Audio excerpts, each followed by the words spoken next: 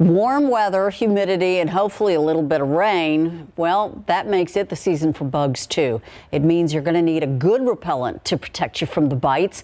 12 on your side's Marilyn Moritz shows us which ones work best so you can enjoy the outdoors bug-free. Insects bugging you? Consumer Reports put sprays, lotions, and wipes to the test. Volunteers applied repellent and stuck their arms into cages with 200 disease-free mosquitoes.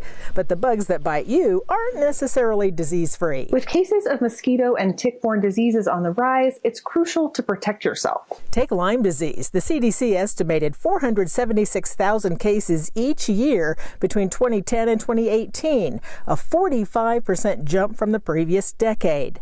But not all repellents protect adequately. So, what works best? Our testing paints a pretty clear picture. No matter the brand or what kind of repellent you're using, products made with 25 to 30% DEET worked the best. Here are two CR recommends: 3M Ultrathon Insect Repellent 8 and Ben's Tick and Insect Repellent Wilderness Formula Pump. Both excelled at protecting against mosquitoes and ticks.